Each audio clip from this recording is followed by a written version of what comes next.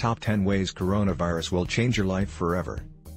At this moment, COVID-19 is sweeping through the world and the global economy appears to be collapsing. But as more and more people adjust to life in quarantine, we are starting what's becoming a global social experiment. 10 Working from home. The world is engaged in a global work-from-home experiment, and we're going to see firsthand just how sustainable it is. Those studies have always been out there, but if employers see the results firsthand for themselves, there's going to be no denying that letting people continue working from home after the pandemic is over isn't going to send them out of business. 9 Universal basic income. The idea of sending every person in a country a monthly check, even if they don't go to work, was starting to crop up on the odd campaign trail, but in most countries, it didn't sound like anything we'd see anytime soon. But for the next few months, it's going to be a reality. They're going to effectively be dry test runs on how these policies really affect society.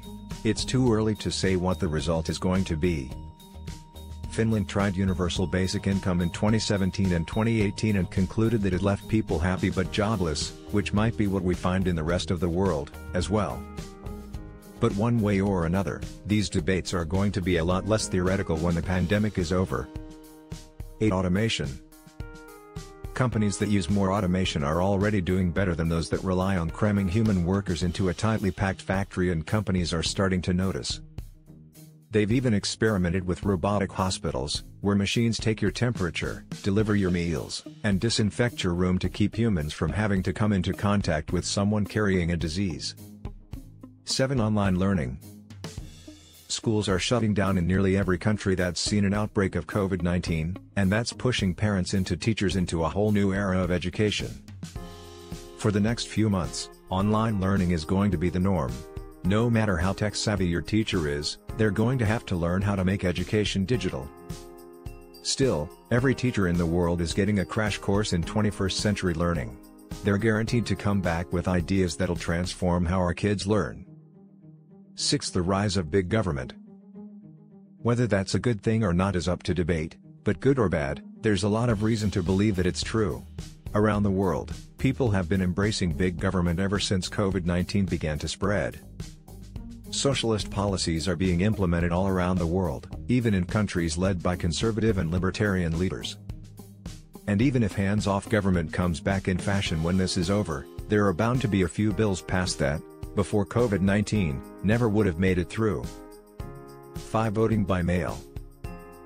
On April 15th, with a pandemic ravaging their country, the people of South Korea are going to have to line up outside of booths and cast their votes in the 2020 election.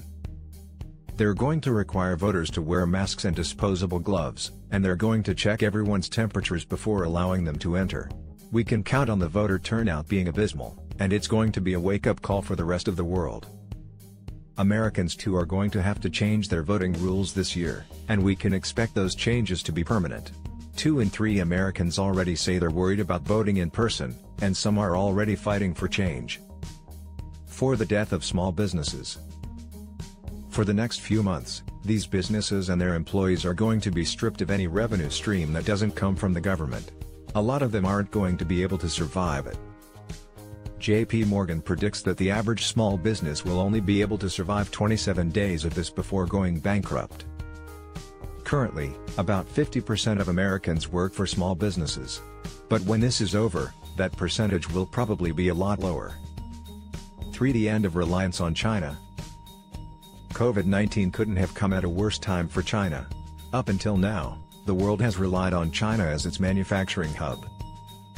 But as China has gone under quarantine and has struggled to keep up its pace, it's become increasingly clear just how dangerous it is to rely on a single location to supply the world.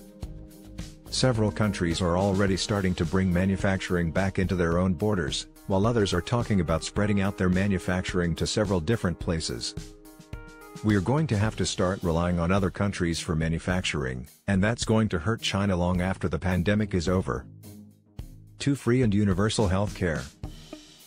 After the Spanish flu of 1918, countries around the world, author Laura Spinney says, embraced the concept of socialized medicine. People started to realize that the health of the poor affected everyone, and the first discussions that would lead to universal health care began. There are only a handful of countries that don't have universal health care today, and one developed nation, but this could be the moment that pushes the rest of the world into free health care.